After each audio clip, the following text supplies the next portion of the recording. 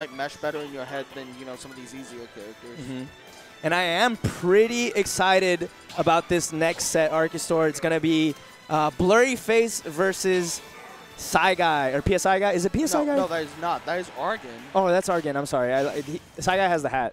You're right. Yeah. He always Very has recognizable hat. Threw What's me up, off. Vader? I see you in chat. It's Argen? Yeah. I always thought it was Argen. All right, that's good. I've heard both ways. Okay. I say Argen. Gotta ask him. Yeah. Yeah. All right, good start here for Blurryface, though. That great down smash punish on the down air, but quick 30% combo answered back for Argen. Already gets the side B. That's another. He gets him up to 53%, and now he has the percent lead. As I say that, though, Blurryface able to get that tech chase with the dash attack, rather. Yeah, and 75% onto Argen right now. Blurryface getting the back throws. Tossing him back out stage is a really good position for Ike to be in. The ledge trapping is so strong. Although I didn't see Blurryface even attempt to throw out the neutral B. That's usually a move you can just charge and like time the release, and it's a really good punish at the ledge. Yeah, especially against a character like Bowser, where it's a very slow burn to the ledge. Yeah. You know, it's kind of easy to time on these heavier characters with the slower recoveries. Yeah, the bigger bodies as well. And Blurryface solidly handling this matchup and taking that first stock, but he gets his shield broken by the ledge. That's going to be no follow-up necessary. Argen taking that first stock and throwing out the taunt just to show him, hey, hey, hey, you can't get away with madness out here. Up throw into the attempted forwarder, not going to connect, but Blurryface coming through strong. All right, fair into the jabs. Argen keeping this game rather close. Only a 20% deficit here, but as I say that, Blurryface does get some damage in. I like the forward smash read, but Argen was ready for it. He doesn't fall into it, instead punishes him with the down. Here's the neutral B that we see.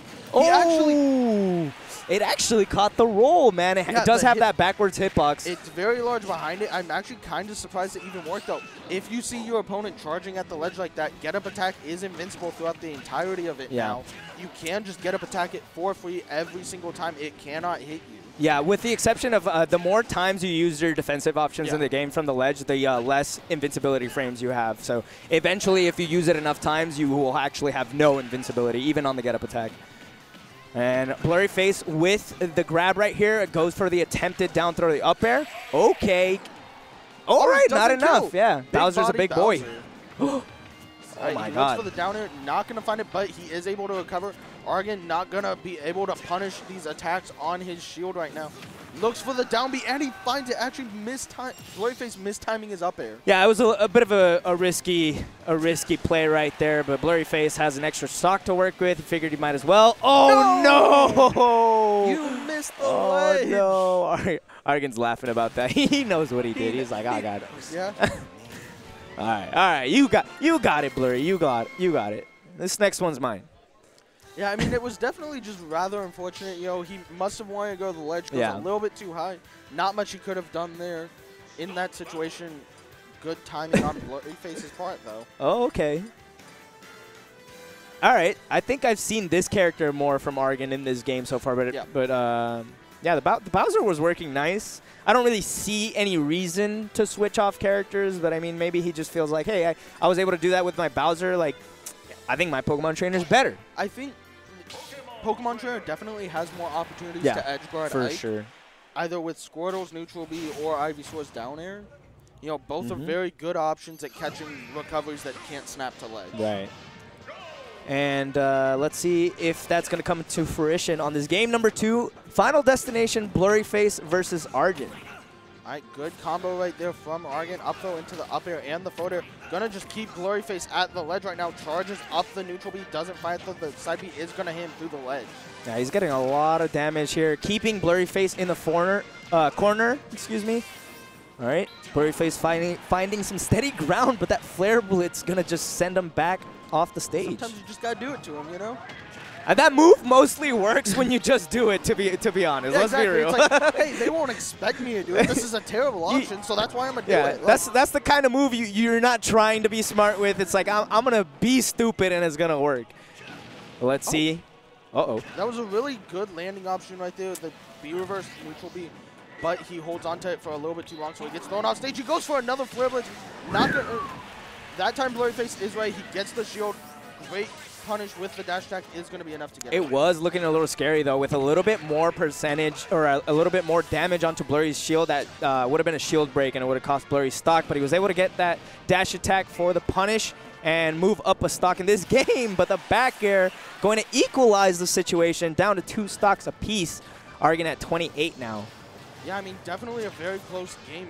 Neither one with a rather significant lead. Side B's coming out here for Blurryface.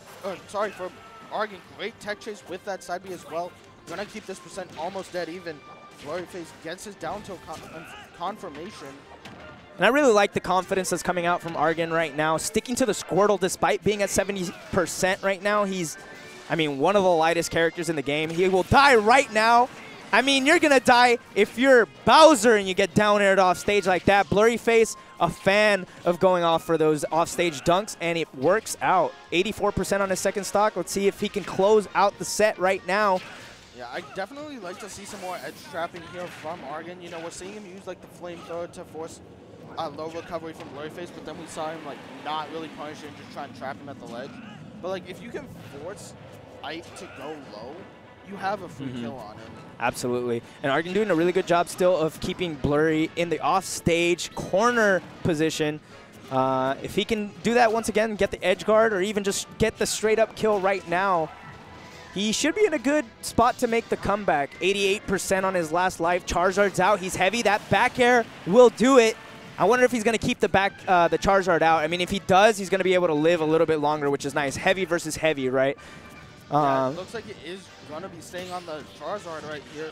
I know he did play this character a lot in Smash 4, so maybe that's why. He's just going to shield. You have to go up there and him out of the apex of his up B. I was so scared Blurry didn't have a jump, if I'm being honest. Oh, no! Yeah. He went a little bit too high and got hit by that, the neutral B. What was the neutral B for Ike called again? Eruption. Right. Eruption is so huge. I mean, it hit